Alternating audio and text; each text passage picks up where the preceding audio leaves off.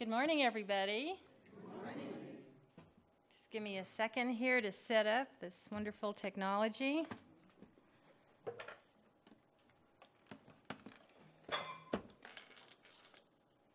And to catch my breath.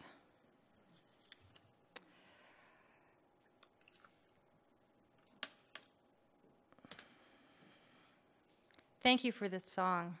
And I wish you could play it again at the end of my talk. Because, thank you. Because, well, it's amazing that just the words we sang today, truth, clear, and still. I did not send you a copy of my notes for my talk today. And then the song that you played, faith of the heart, right? And that road. And so usually, good morning, everybody. Good morning. I'm still astounded by the wonderful connections that is in this universe, in my life, more than I could ever imagine or plan in my own life.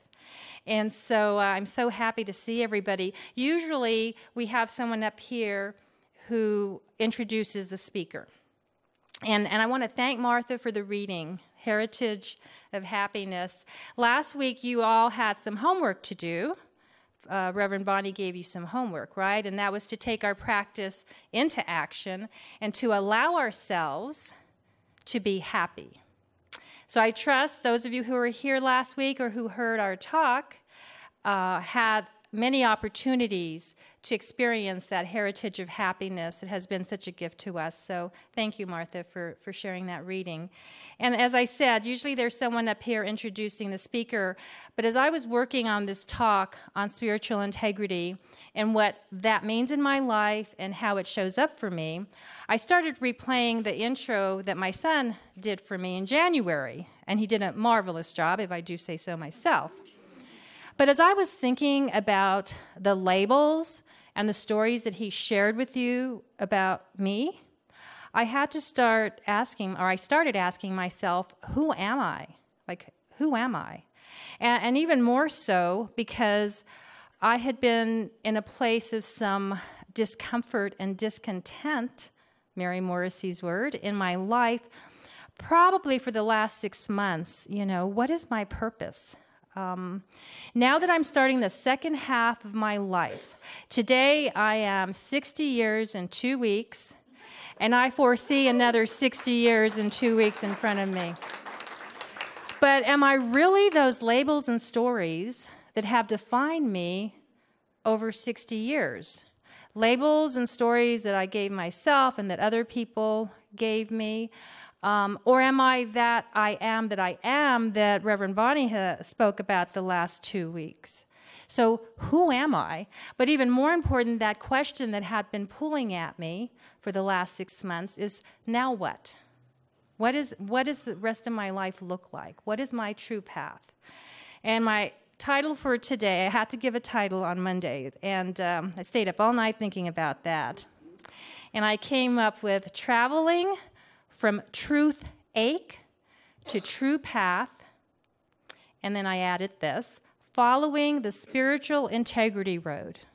Not the yellow brick road, but the spiritual integrity road.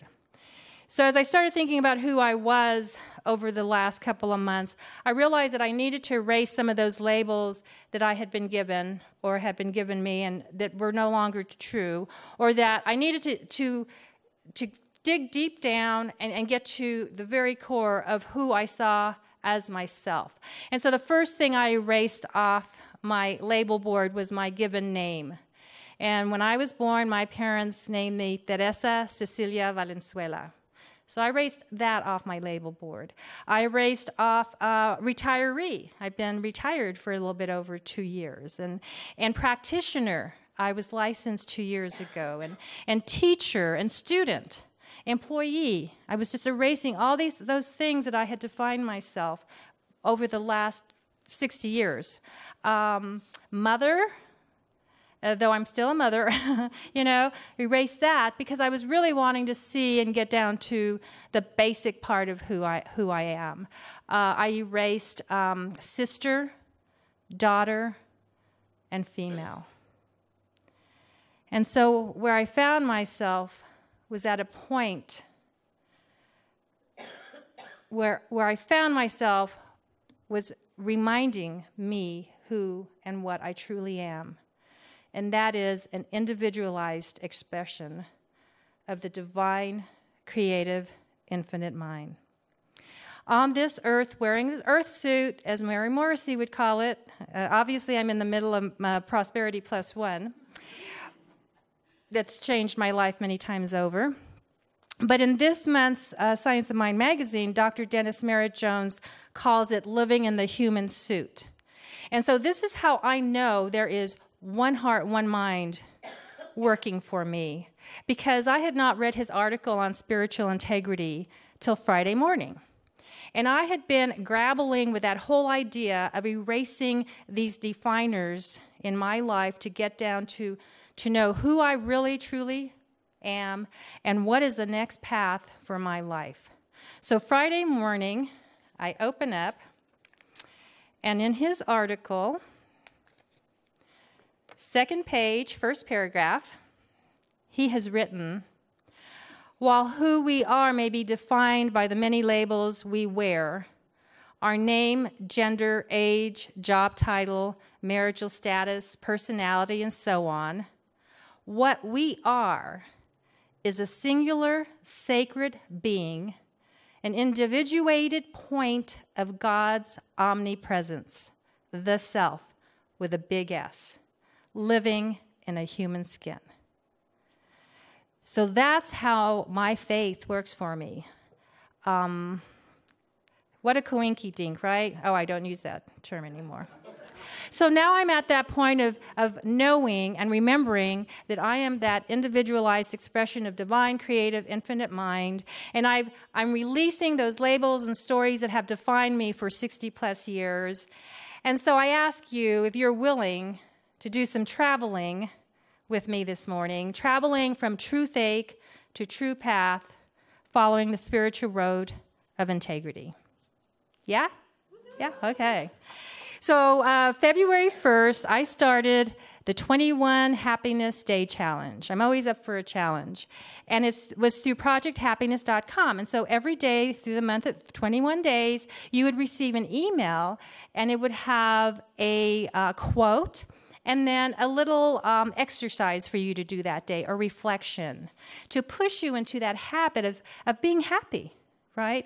And so I certainly want that in my life. I signed up for I'm so busy doing all of these meditations, and so you'll find that humorous in a minute. So on day 14, the quote that popped up was a definition of a word that I had never heard of, and I'd never read about. It was a new word in my dictionary, and the word was truth ache. And it's from a book by Jeff Brown, Soul Shaping. And as any good student, I ordered all 3 of his books. He had a new book that came out Friday called Grounded Spirituality, which seems to be very interesting, his perspective on organized religion. But that was the quote that popped up that day. And this was the first 2 lines of the definition of truth ache. What we experience internally when we are not honoring our soul purpose or simply living a lie in relationships or other areas of our lives. It stopped me, right, dead in my tracks, because I was in a space of trying to figure out what my next step would be in my life, right? Asking myself, what's my purpose? What's my calling? I hate to use the B word, but I was sort of bored. And, I went to Spain for 2 weeks in October, and my vision before that had been to retire and move to Spain. And after living there and missing Las Cruces and all my families, I decided that might be a dream that wasn't meant for me. but I came back, and I felt like I needed to be on some kind of path. And I didn't miss being a public school teacher. You know, I'd been retired, and as soon as I retired, I became a licensed practitioner. I was events coordinator here for 6 months. I started practicing yoga 3 or 4 times a week. That was my physical exercise, or as Reverend Bonnie called it, practicing physical strength, right? And I volunteer in a variety of ways in the community. I facilitate classes here at CSL. I got to travel to Mexico and Spain, and so I had this amazing retired life, right? But I still felt something was missing. And I felt that somehow I was missing a soul purpose. And if I was being entirely honest with myself, and I'm going to be entirely honest with you, is I was feeling half empty. I was looking in many different areas to find out what that calling was, and by erasing those definers, I was hoping to move closer to something that felt right within my soul. Jeff Brown goes on to say, quote, on defining truth ache, although truth ache sometimes painful, although embracing it may well force us to turn our habitual patterns upside down in order to effect change, the truth ache contains the seeds of our transformation. It is a blessing in disguise, a call to a deeper and more authentic path. So wait. So I already used the spiritual tools. You know, Reverend Bonnie gave us a list of the spiritual tools to create that strong structure, you know, to be in that spiritual integrity that we work towards. You know, I meditate. I do prayer, spiritual readings. I hang out with people who help me develop spiritually. I start my day with gratitude, and since Prosperity Plus One, I'm ending my day in gratitude, sort of sandwiching myself in, and I work at forgiveness, forgiving myself and working on amends with other people, just to have that strength. So why, if I'm doing the work, am I still feeling at a loss? Why am I still feeling half empty? Why was I still having to search for that true path? Big T, big P. Then another word came across in his reading. He has a dictionary in back, and the word was enrealment. And it was too long to type, so I'm going to read it directly out of the book. Enrealment. The idea that a more heightened consciousness is not all about the light, as enlightenment implies, but is about becoming more real, more genuinely here in all aspects. Shadow and light, earth and sky, grocery list and unity consciousness.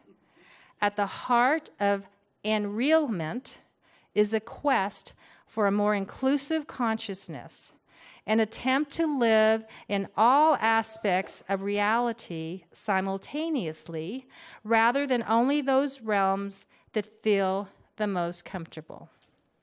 By living in the real, our experience of the moment is more complete, our ascension more true. Be real now.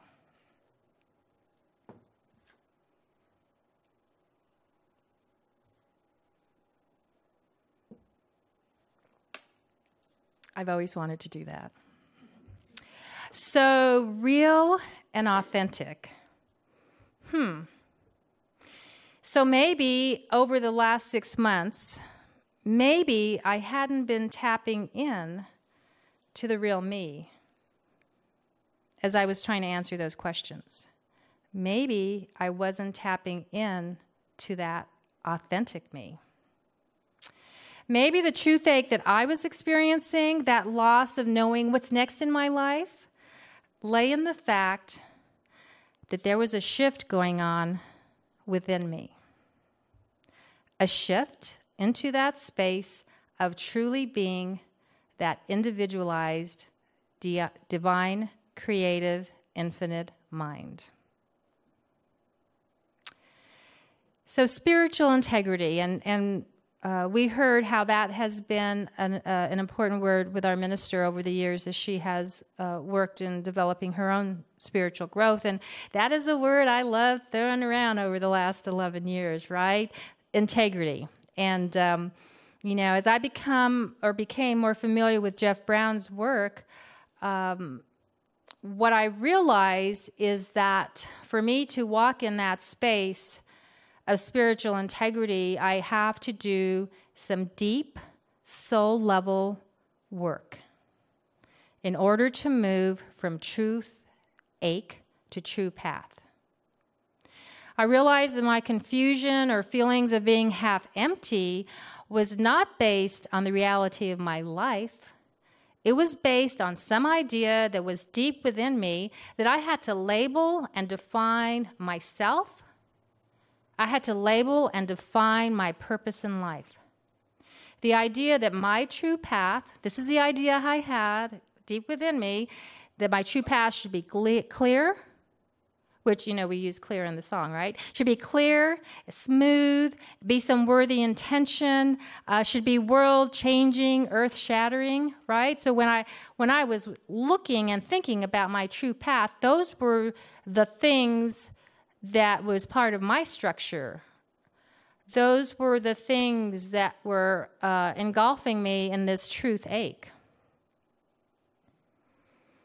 But if I truly believe, if I truly have faith that I already have everything I need within me, how did I get to that space of feeling half empty? How did I get to that space of feeling like I didn't know what my next path would be or would look like? And this is what I have realized and come to understand over the last few weeks and actually days. I had been spending so much time looking outside here for integrity, for spiritual integrity, whether you were in integrity or I was in integrity, but it was outside of myself. What I had forgotten is that spiritual integrity is within me. Always. I must be willing to be that real, authentic self to all of you and to myself, because I truly know that everything begins from within. And all that I am begins from within and radiates out to people, places, and things, like a domino effect. You heard during announcements that the Season for Nonviolence has a weekly Sunday meditation at 12:30. And we are using the curriculum from CSL that was developed with the idea that if we are going to be advocates of peace, we first must be peace. And aside from the meditations, we've done some, for me at least, difficult work in there. Really looking within, doing some more core digging, reflecting on who we really are.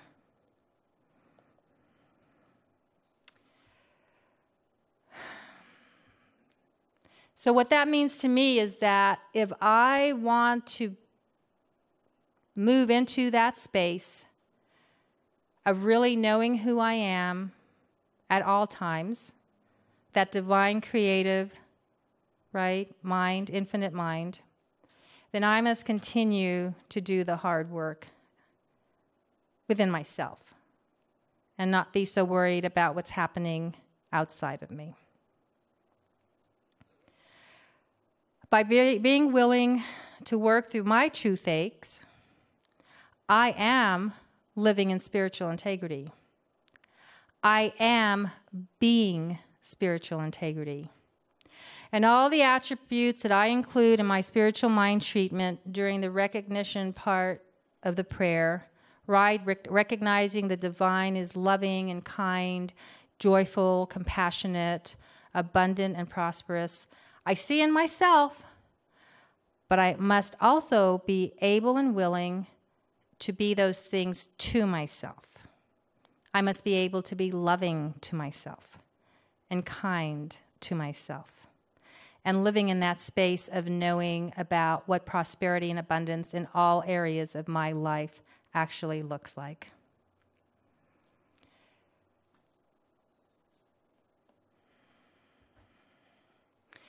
So after the last 2 months of traveling from my truth ache to true path, following the spiritual integrity road, this is what has come into my heart. I need to be spiritual integrity.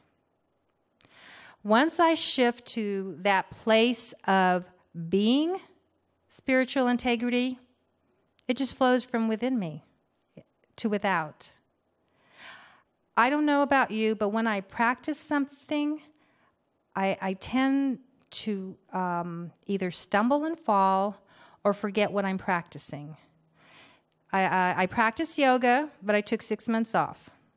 I practice eating healthy, but I had a Snickers bar last night, or maybe 2. So for me, practicing something just doesn't always work into every moment of my life. So I must be, for myself, I must be spiritual integrity. That's short, that's sweet. I must be spiritual integrity. And as I be spiritual integrity, and as I am willing to release those labels and stories that have defined me for so long, I can then shift into that place of remembering the truth of who I am, that individualized, divine, creative, infinite mind. And then I was brought back to my roots. Friday morning was a gangbuster in my house. So I think I mentioned this when I spoke last time, but I am reading the textbook, Science of Mind textbook, in 1 year. Every day there's a reading. So Friday morning, right, because I'm doing the spiritual practices, I come to day 15, and there's 4 pages that they expect us to read. Do these people not know I have a talk to get ready on Sunday? But this is how Spirit works in my life. On page 72, the chapter is The Principles of Successful Living, Demonstrating the Law. Ernest Holmes speaks to me. Our part is to be ready and willing to be guided into truth and liberty. If in the making of a demonstration it becomes necessary to change our mode of living, then the law will point the way and we will follow. Our correct choice will be part of the working of the law. All doubt and fear must go, and in their place must come faith and confidence. For we shall be led by the Spirit into all good. People often say, I don't know what to do. I don't know how to make a choice. We must realize that there is an intelligence within us that does know. This guidance is just as true in India, where people are Buddhists, as it is in America, where people are Christians. It was just as true 10,000 years ago, before the advent of Christianity, as it will be 10,000 years hence. Insofar as we are going to make this thing work, it is because we contact universal laws which run through every age and race and which answer every person. If we can see this, we shall be able to do away with a great deal of superstition and ignorance. And ignorance just meaning not knowing. Let each individual immediately and directly and in his own integrity, in his own spiritual integrity, approach the law that is. There is no medium between us and the universal mind except our own thought. In such degree as we place a medium, we have to absorb that medium before we can make a direct approach. The Bible says there is no mediator between God and man except Christ. Christ means the truth about ourselves, about being real, about who we are, about being authentic, about who we are. So if we have to make a choice and feel we do not know which or what to choose, we must still be in our own consciousness and know that the Spirit within us knows which of these ways is the right and most constructive way and will guide us.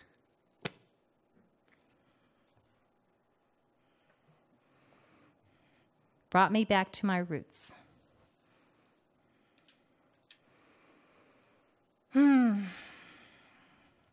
As Glinda said to Dorothy, you've always had the power, my dear.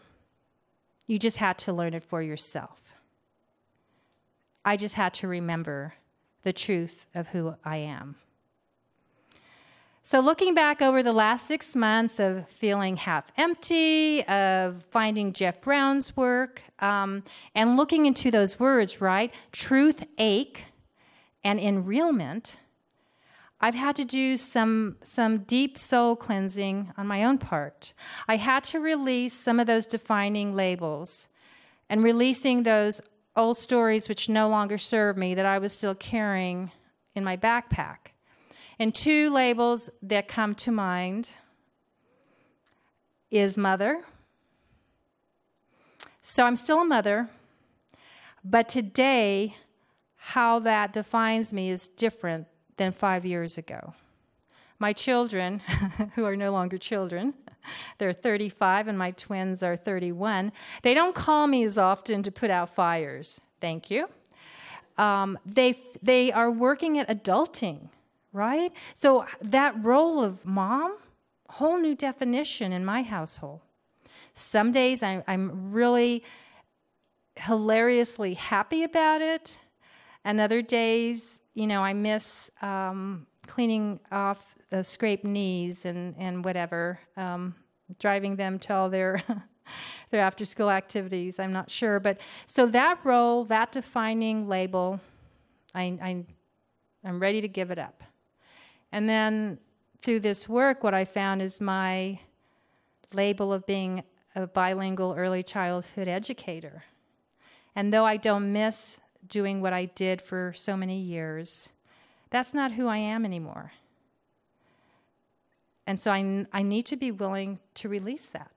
These are 2 things that were deep within me that I thought were fine, but somehow still had their nails, right? Like I was just holding on to them. I needed to be asked to speak today in order to work through all this. I'm not sure, I don't know, how Spirit would have worked in my life, but preparing for this day and all of the things that have happened over the last 2 months, all of these things helped me to look within and to flush out what the words spiritual integrity really mean in my life and how spiritual integrity plays out and shows up for me. I needed all of these things to occur. I needed for Friday morning to read Science of Mind, for Ernest to remind me what the answer was to my discomfort. I needed all of these things to happen in my life to shift back into remembering who and what I am. An individualized expression of divine, creative, infinite mind. Of being spiritual integrity.